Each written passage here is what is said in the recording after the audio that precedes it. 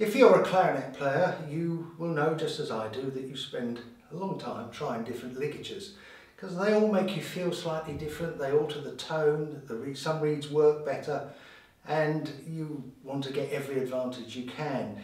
After years of doing that, I went to the German string ligature because when you use the string ligature, you have all of the good bits that you liked in many different ligatures and none of the bad things that you rejected them individually for. And I thought that was the answer. And then along came Silverstein, which essentially is a string ligature, but very cleverly designed. So you've got a single screw there that adjusts the whole thing for you, holds it on. You don't have to develop that technique that gives you that bit of speed and accuracy in holding on when you use the German string. And of course you're not worried about changing and altering your reed very quickly during performance or during a rehearsal, which might well put you off the string because nothing worse than everyone sitting there waiting for you to tie up your mouthpiece. So here it is, the Silverstein ligature does it all for you. Why would you want anything else?